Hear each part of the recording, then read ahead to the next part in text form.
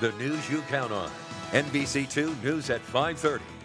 New tonight at 5:30, the local nonprofit Community Cooperative is struggling to find drivers to help deliver food in Lehigh Acres. In Florida, nearly 3 million people are food insecure. Nearly 1 million of them children. Thousands of these hungry children and adults live in our community. NBC2's Mohammed Abdul Kolwi is local tonight in Fort Myers, explaining why it's so hard to find drivers this time of year.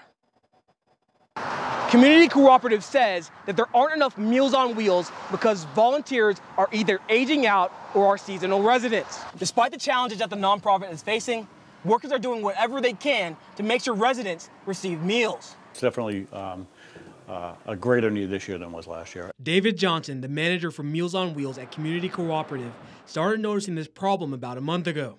Just from an emotional standpoint, you got to make sure that these people get their meals. From Monday to Friday, volunteers all over Lee County spend a few hours a day using their own vehicle and gas, packing meals for residents who need it.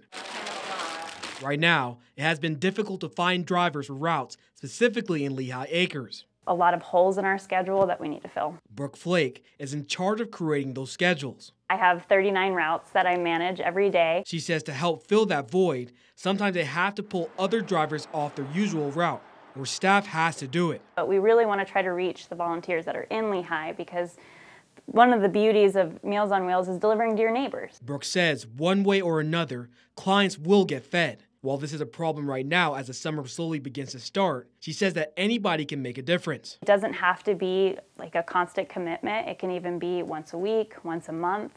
But if everybody in the community volunteered once a month, we would have all of our routes filled. If you would like to become a volunteer for Meals on Wheels, more information will be on our website. Reporting in Fort Myers, Mohammed Abdul Kalwi, NBC2.